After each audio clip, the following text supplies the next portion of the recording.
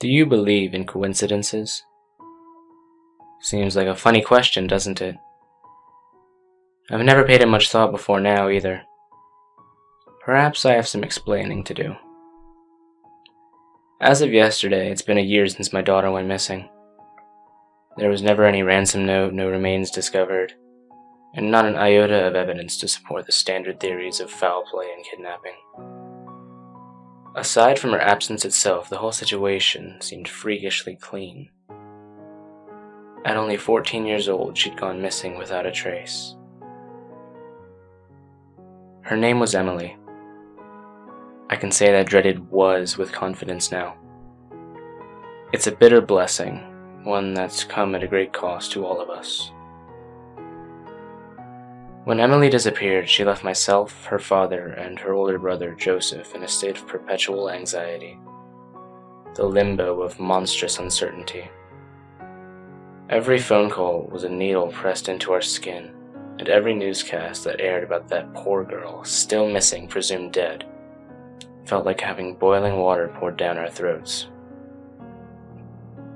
Not knowing, that's the real torture. Until yesterday, I truly believed that.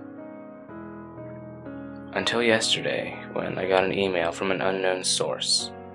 An email claiming to have the truth of what happened to Emily on that terrible day.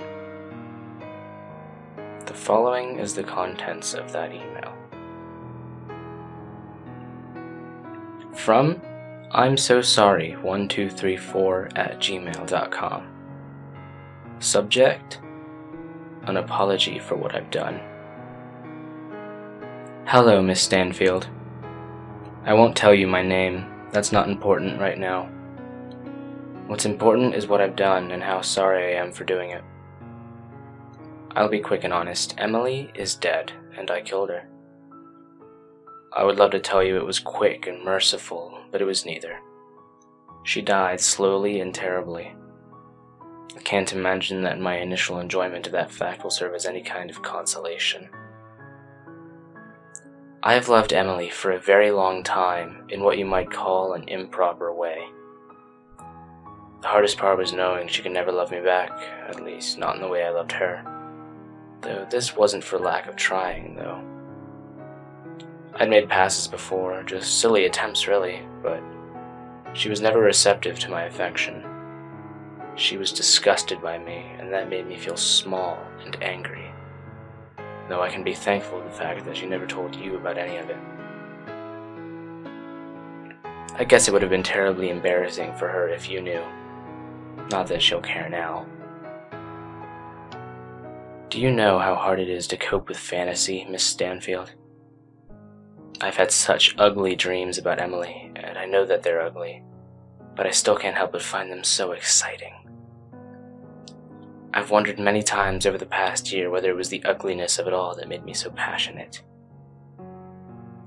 When all you've got is fantasy, a fantasy that you think is unattainable, you spend lots of time refining it, like a sculptor chipping away at a statue, hoping to find perfection hidden in the granite. It doesn't matter how many times you secretly loosen the valves with your hands, that just keeps the fantasy down. It doesn't destroy it, can't destroy it. It just gains another component. Maybe it's another 15 minutes of torture, another scream. Maybe it's a different tool added to the kit. By the time the fantasy comes to boil, it's too complex to be satisfying on the basis of thought alone. You have to make it into flesh. Warm, satisfying flesh. And I did, Miss Stanfield. I really did. I have to be honest with you. It wasn't so much about wanting to live my fantasy, as it was about wanting to know whether I had it in me to carry it out. There was no dignity in pleasuring myself to the thoughts of violence, only in being able to say that I had the courage to do the one thing that had been giving my life any sort of meaning. And a year ago today, I proved that I did have that courage. My little indiscretions were in the past. I was patient like a crocodile. I played the long game. I got Emily to trust me again with time. I let her be comfortable around me, let her drop her guard. She was on her way home from school when I finally took a chance and made my move. I'd picked out an old, beat-up shack in the woods in advance. I threw down a woolen tarp and prepared some shackles. I even lit a few candles for romantic effect. More for myself than her, admittedly. Emily was apprehensive at first, but I managed to talk her into visiting the little cabin with me. The door was shut and bolted behind us before she ever saw the gun I was holding, but when she did, she was a good girl and didn't scream. Though I must say, I was a little disappointed at that. I'm not a pornographer, so I won't be lurid with the details of what I did. I'm aware that it's perverse, but the wind outside hardly matters when you're a hurricane. My whole life was perversity, hidden and locked away. Emily was the outlet for that perversity. Part of me thinks I only ever loved her because she was convenient, because she was accessible. I used a hammer, a knife, a pair of pliers, and a power drill.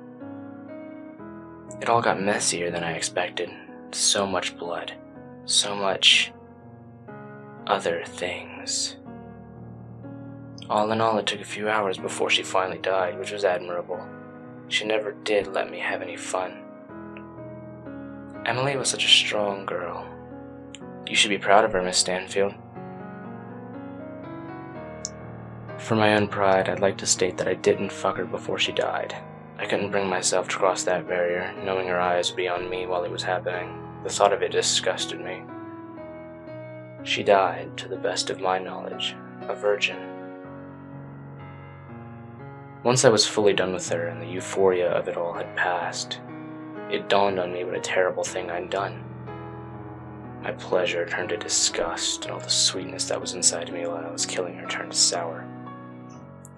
I realized that I was not meant to be a murderer, that it didn't suit me, that beyond the temporary pleasure of the act, the thought of taking someone's life repulsed me. I was a fantasist who made a terrible, terrible mistake, one that cost the life of a promising young girl. If there is a grand plan out there that we're all a part of, I could feel that what I had done was a deviation from that natural law. I was disgusted at the act and at myself.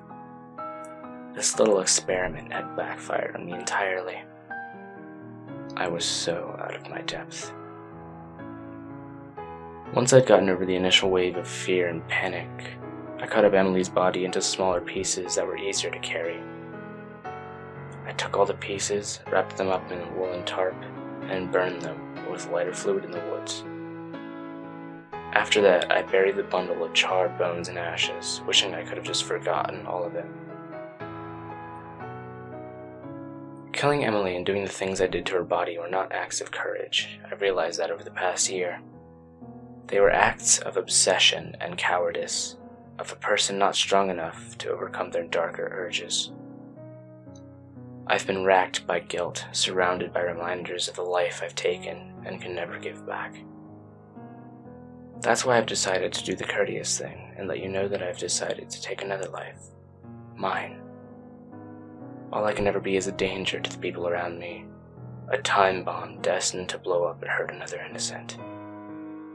The only altruistic thing for a person in my position to do is take myself out of the picture. I'm sorry for what I did to Emily. I don't expect you to forgive me, nor do I think I deserve it. I just hope this gives you some sense of closure and allows you to move on. My sincerest apologies. After I read that terrible email, I cried for hours.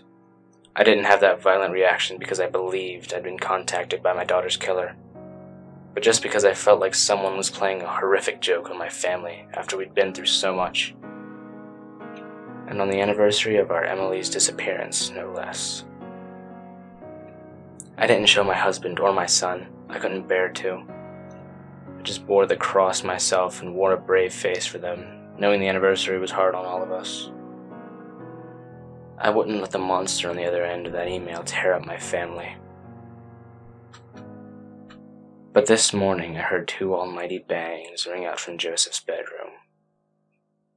By the time his father and I had forced open the door, it was too late. He'd somehow gotten his hands on a gun and fired 2 shots, one through his laptop and another through his forehead. So, with this in mind, I'll ask you all again. Do you believe in coincidences?